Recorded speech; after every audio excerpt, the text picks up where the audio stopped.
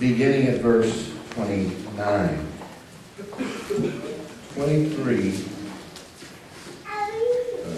23rd chapter of Matthew, beginning at verse 29.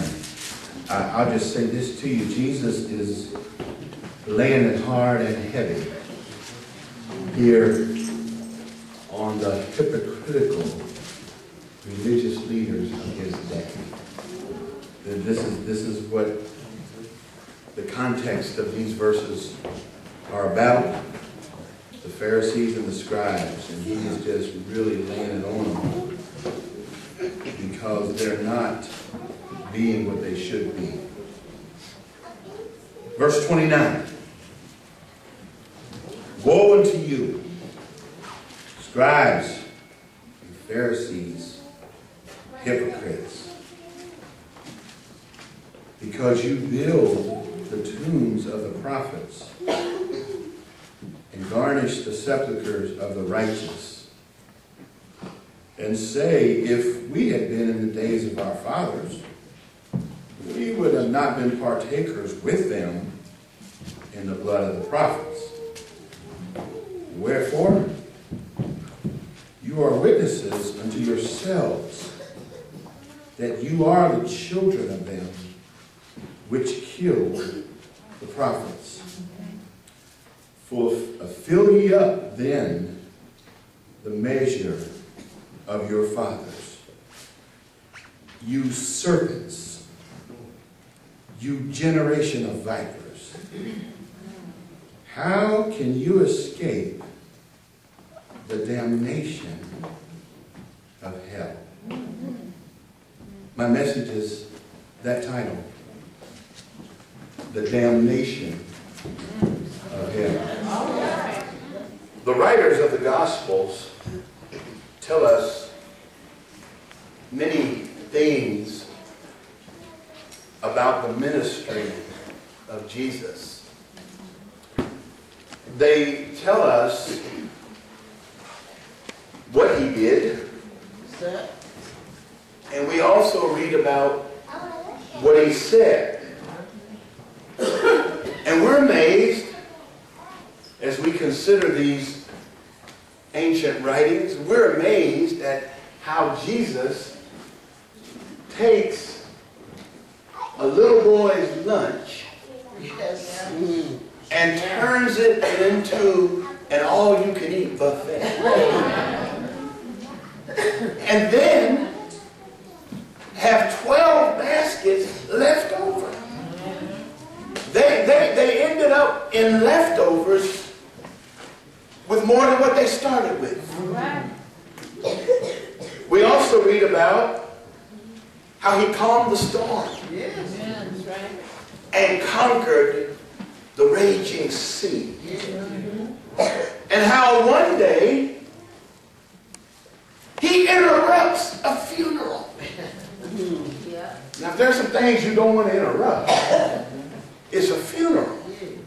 But Jesus interrupts a graveside procession. They're taking this young man out to bury him. Jesus is walking by. His mama crying. The deceased mom is, the boy's mom is crying. Jesus is walking by. He says, stop. I'm going to do something. And oh, did he ever do something. Walked up to them who was carrying the body. Just touched it. And said, I say to you, rise. I'm gone. I'm out of there. But that's what he did. That's what he did. When he was approached by the Roman centurion.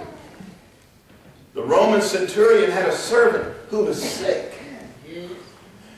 And he said, Jesus, would you come to my house and heal my servant? Jesus said, I'll be glad to. Then the centurion thought about it for a minute. And he said, Lord, now that I think about it,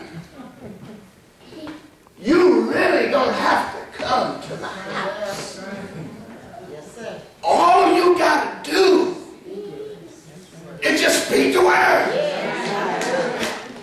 And my servant will be well. And that's exactly what Jesus did. He spoke the word, and that man was made whole by the power of his spoken word. Now, we like those kind of stories, don't we? Those are exciting. They wow us and they amaze us. And we love reading about the amazing things that Jesus did and the things that Jesus said. But it's quite interesting that when Jesus talks about something we don't really want to hear about, then we try to sidestep it. But if we're really going to be faithful to God's word, we have to accept Jesus' teaching on subjects that might make us feel uncomfortable. Oftentimes, Jesus' words made people feel very uncomfortable, especially religious people. Now, I say to you, and those of you who have been listening to me for a long time, you know, I don't preach to make people feel comfortable. Amen. That's not my goal. It really isn't. In fact, if anything, I hope you leave here today uncomfortable. Because if you are comfortable in your sin, you've got a problem. Yeah. And so, I'm not trying to make you feel comfortable. Listen, I ain't really trying to make you happy. I'm really not. Now, don't get me wrong. I hope you leave happy. That's right. I hope you leave with a smile on your face. I hope you leave here saying, didn't we meet God today? Yes. Didn't we have a great time in the Lord today? You know, I hope you can say that. But you know what? The Spirit of God sometimes will make us feel uncomfortable. And I'm not going to apologize for that.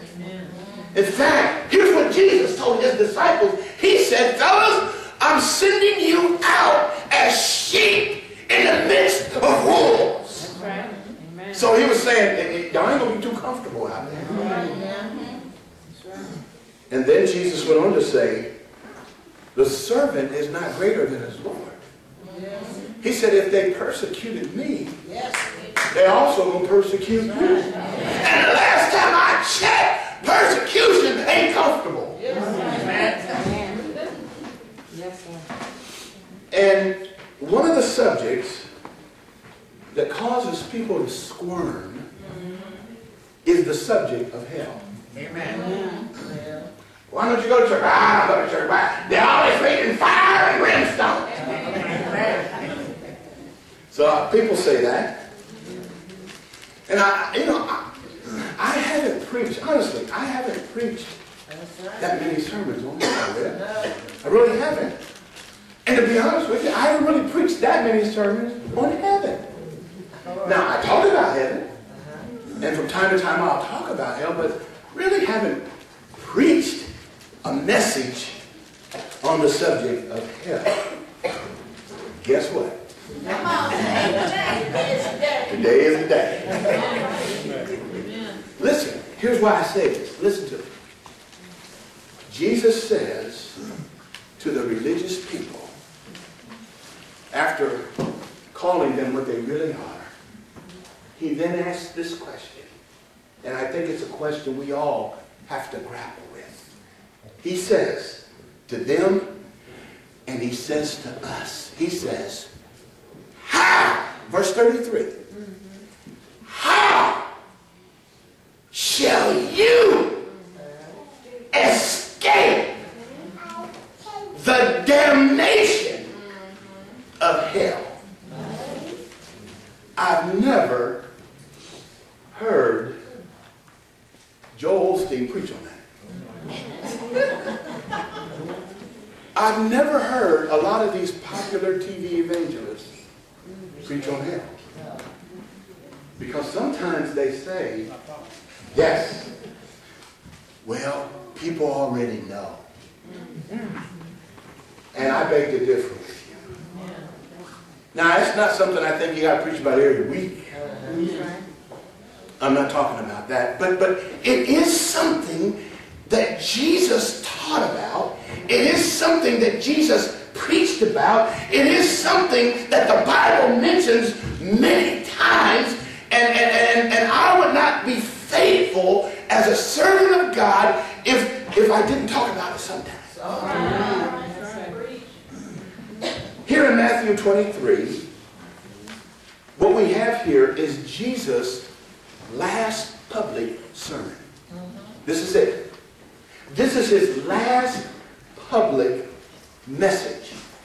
And it's aimed at the false religious leaders in Israel.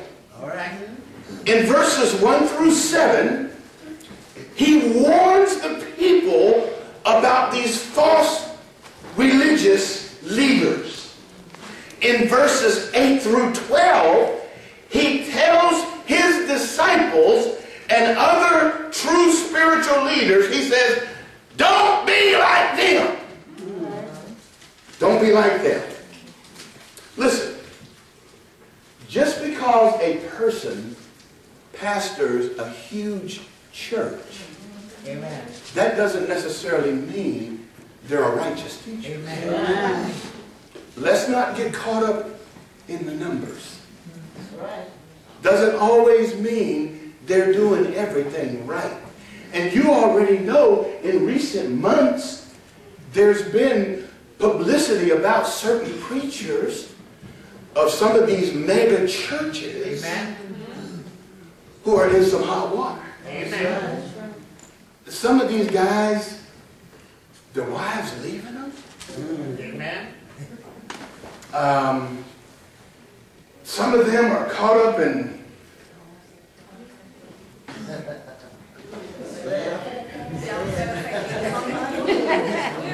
stuff they ain't got no business caught up in. Amen. Messing with boys or girls. All right. Got no business doing that stuff. And I'm going to tell you this. You can accuse me all you want. If I ain't done nothing, I ain't paying nothing.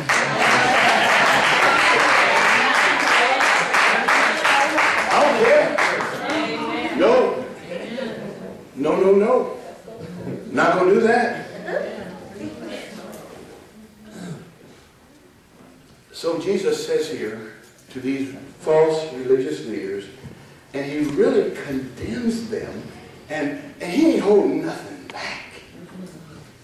He calls them serpents, snakes, slithering around with your poison and with your lies.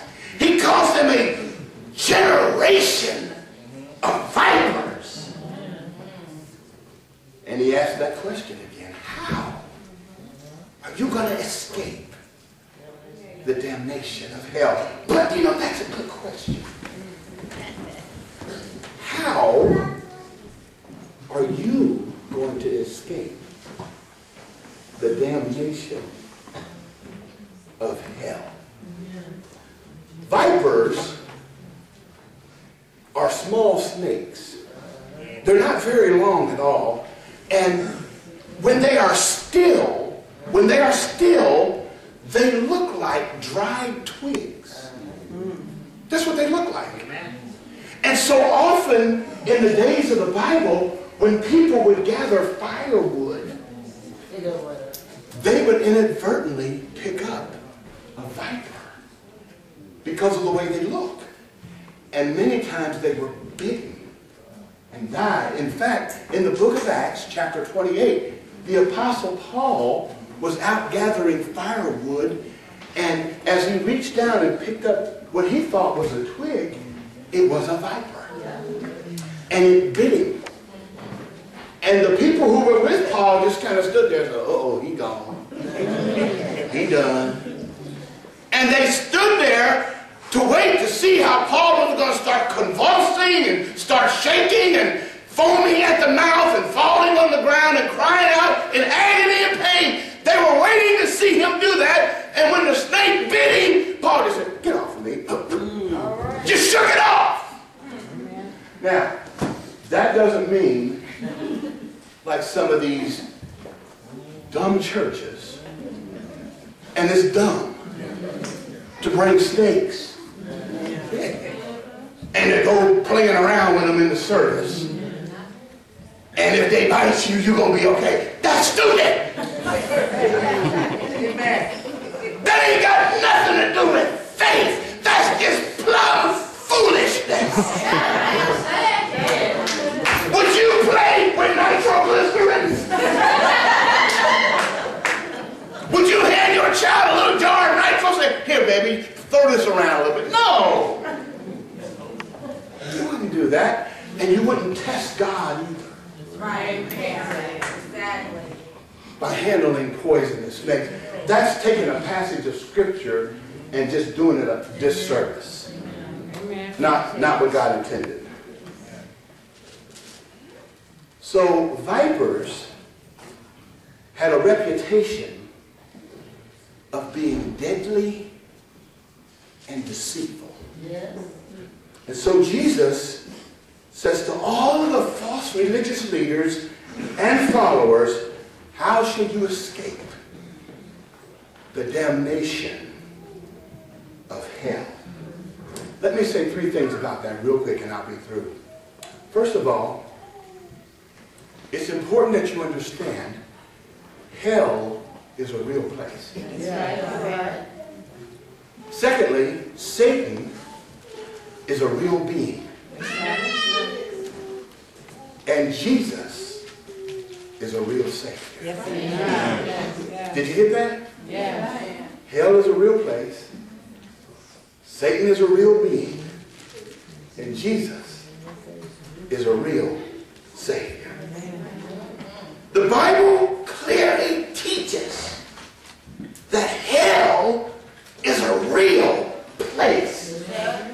Luke 16:23 lets us know that it is a place of torment. Matthew 25:46 describes it as a place of everlasting punishment. That's right. And Revelation 20, verse 15, describes it as a lake of fire. So, make no mistake about it.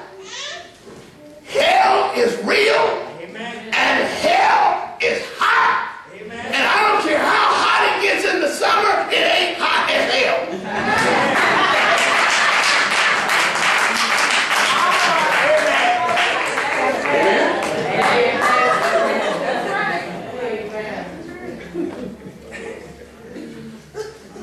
In the parable that Jesus told of the rich man and Lazarus, remember that story?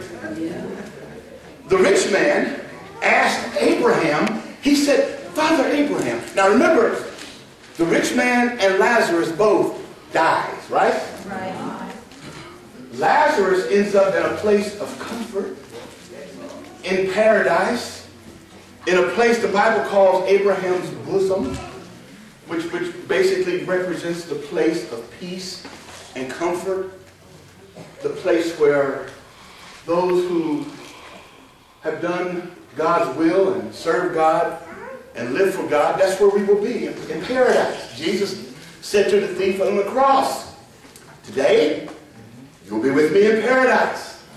So there's the poor man, the beggar Lazarus, there with Abraham, and then we hear and we see the rich man being tormented in hell. 2 distinct places. people are very much alive and very much aware of what's going on around them. So whoever says to you when you die it's all over, that's a lie. No, it's not all over. It really has only begun. When you die, it's really just begun. And so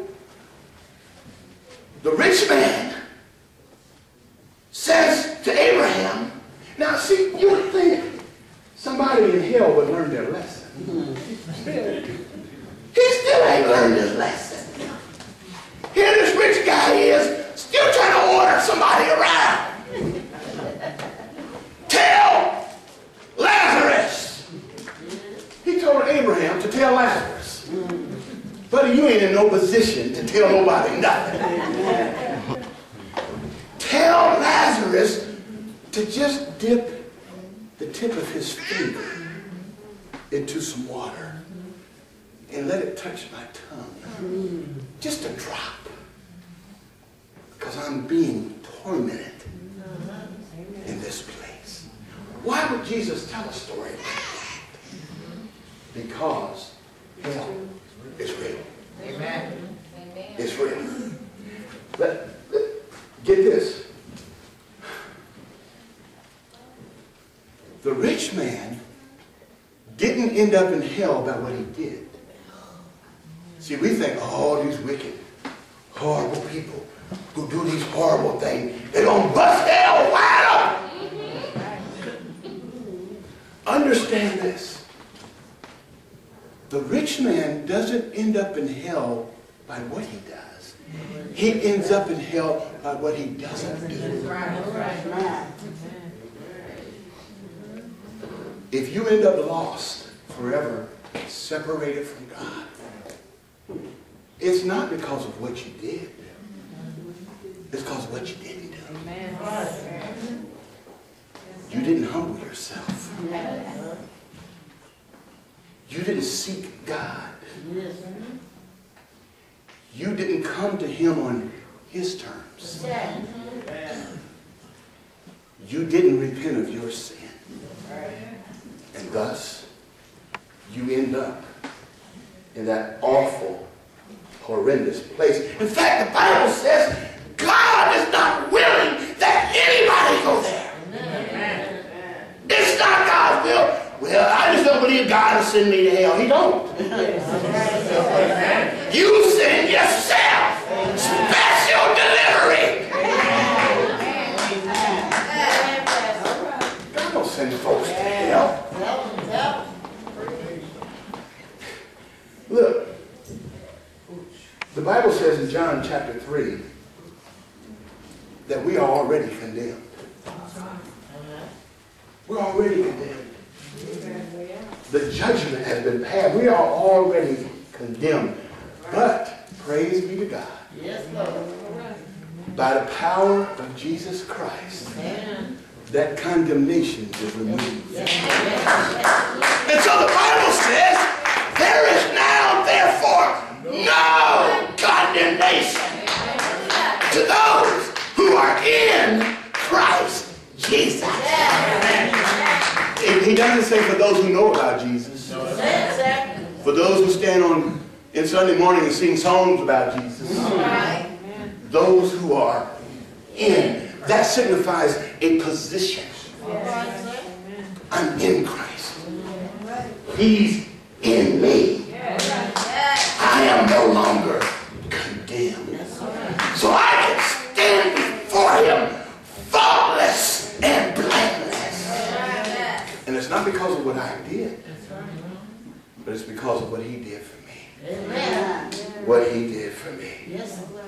Satan has deceived so many people into thinking that hell ain't going to be all that bad. You ever heard people talk like that?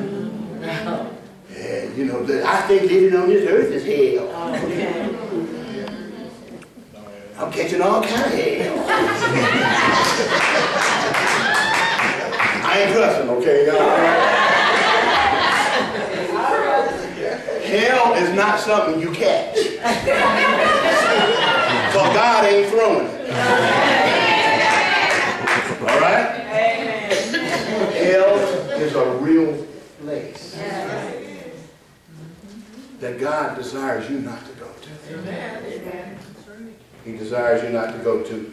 So for those who think that hell is not all that bad of a place, have you forgotten that Satan is a liar? Why are you believing the lie of the devil? He is the one who has put that thought in your mind. It ain't all that bad. Satan saying, I'm here. So that simply means you want to be with him then, right? No, you don't. You don't want to be with him. He is a liar. He lied to Adam and Eve, and because they believed his lie, their perfect world was plunged into the darkness of sin. Now, not only is hell a real place, but Satan is a real being. When Jesus was beginning his ministry, the Bible says he was tempted of the devil. Unbelievers are blinded by the devil. And the Bible teaches that we should be on guard against the devil. And we read in the Bible where people were possessed by the devil.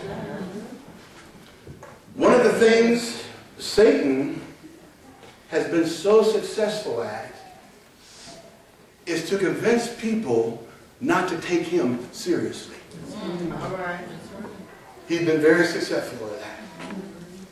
To convince people not to take him seriously. And so, there are people who think that he runs around in a red devil suit with a pitchfork. There was this little character years ago when I was growing up, in a little comic book called Hot Stuff. He's a little devil. And he had on, you know, he was red and horns out his head and had a tail with a point on it and all these weird looking kind of things. Folks, let me tell you, that's not what the devil looks like. That's right. So, sometimes the devil comes in a three-piece suit. Sharp as all get it. Driving a nice car. Looking good, ladies. Yeah. All right. Okay. Flashing a few dollars. He comes in all kind of clever disguises. And guess what, y'all? He has only one goal in mind. And that is to take as many souls to hell as he possibly can. That's his only goal. That's his only goal. Take as many as he possibly can. I urge you today, don't let him take yours. Don't let him take yours. Last thing. We've said already, the hell is real. A real place. Satan is a real being. Now here's the good news. Jesus is a real Savior. Amen? He's a real Savior. In fact, he's the only Savior. Acts chapter 4, Acts 4 verse 12 says this. It says, neither is there salvation in any other. There is no other name under heaven given among men whereby we must be saved. You want to be saved? There's only one name. What's that name? Jesus. What's that name? Jesus. Say it again. Jesus. That's the only name. His name alone means salvation. That's what his name means.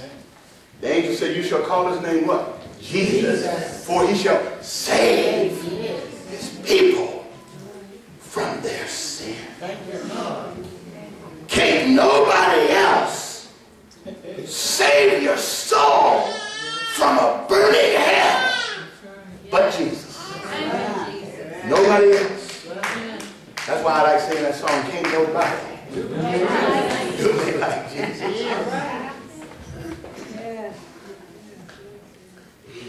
1 John 4:19 says this, and now closing, says this. We love him because he first loved us. He first loved us. Yes. There is a name I love to hear. I love to sing his word. It sounds like music in my ear. The sweetest name on earth. Oh, how I love Jesus. Oh, how I love Jesus. Oh, how I love Jesus. Because he first loved me. That's good news, isn't it? He loved us first. Paul said in Romans 5, but God demonstrated his love toward us in that while we were yet sinners, Christ died for us. He lived for us. He died for us. Yes. Thank you, Lord. He rose for us. Yes. He coming back for us. Hallelujah. What more could he do? What more could he do? So today, I pray, we pray, that you recognize the reality of hell. It's real. Amen. It's real. But more than that, there is a Savior who loves you Amen. Thank you, Lord. and who desires so much that you be with him in heaven forever and ever, world without end. That's what he wants. But he won't force you to accept him. Right. He won't force you to serve him. He leaves that entirely up to you. But you know the interesting thing is, it's hard to go to hell. Man. It's hard. What? It's hard to go to hell. The reason, here, listen.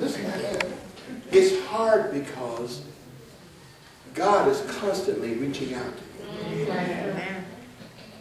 God is constantly seeking to draw you to himself. And you have to resist him.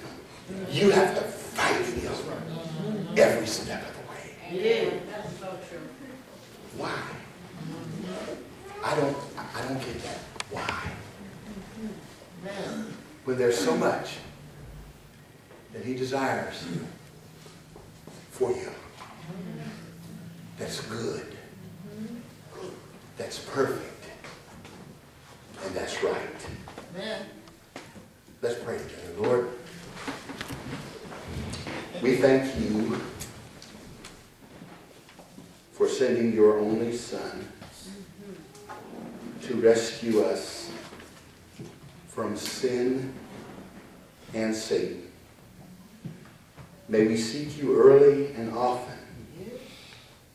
Give us boldness that we might gladly share with others the hope and joy that we find in you.